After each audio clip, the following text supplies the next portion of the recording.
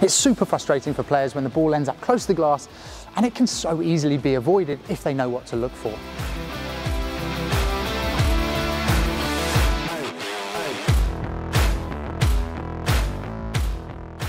Hi guys, Sandy from the Padel School here. In this video today, we're going to talk about a shot that is really frustrating to deal with, and that is when the ball bounces really close to the glass. So we're going to identify when you would receive that ball and also how you can deal with that in a match.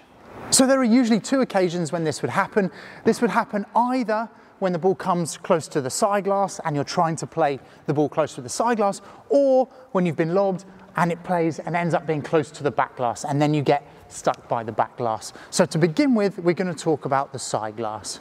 So there are two options to hitting this ball that ends up close to the glass.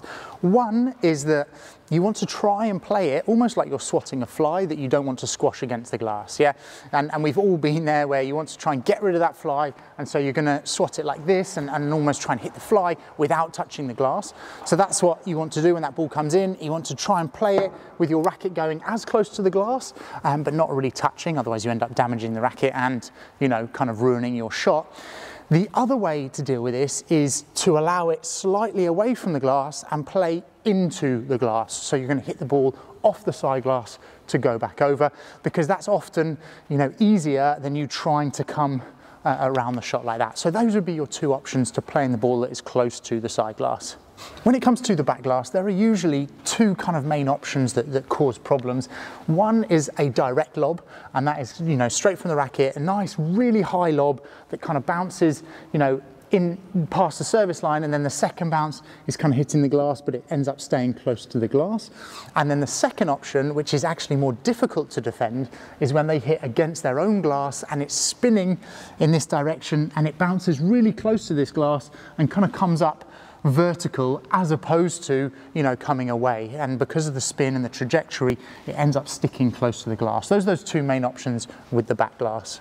When it comes to playing that ball off either of those two, there are really kind of three choices that you can make. You can either try and take the ball as an overhead. So for example, if you are in the net position and that lob has gone up, you move back and you say to yourself, right, this is going to be a difficult shot after the glass. So this is one of those occasions when I'm going to come further back in the court, hit a bandeja to avoid that situation.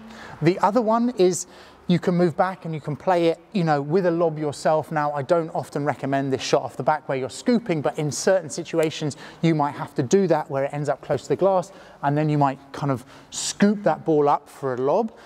And then the third option is to actually use the glass yourself and to hit back against that glass. And now that can be something that, even if it is quite close, you can end up playing a ball and often coming up with a little bit of topspin on this to hit up the back of the ball, come off the glass, and then go to the other side like that. If you're new to the channel, please hit the subscribe button. Firstly, it will help you because you'll get all of our content and it will help you raise your game, but it also helps us build a bigger audience and expose Padel to more players around the world.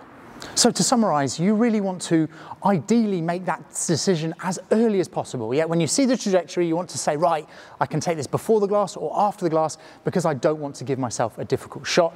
And you can also see that should you fail to make that decision, or you make a kind of the wrong decision, you always have your own glass as a backup, and particularly the shot against the back glass.